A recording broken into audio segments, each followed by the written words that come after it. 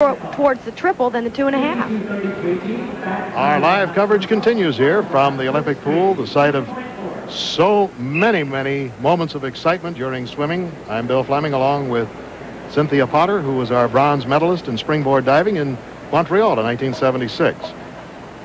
Now we're looking at Nicole Cryle. Izacard, I'm sorry. Oops. Not a good dive for Claire. First competition for this girl from France.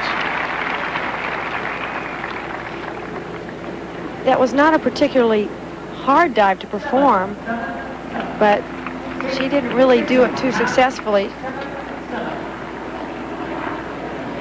I think the big story as we look at the replay of Izacard's dive is the tremendously acrobatic performance of the Chinese divers. And I think you're going to see what we're talking about. They really have a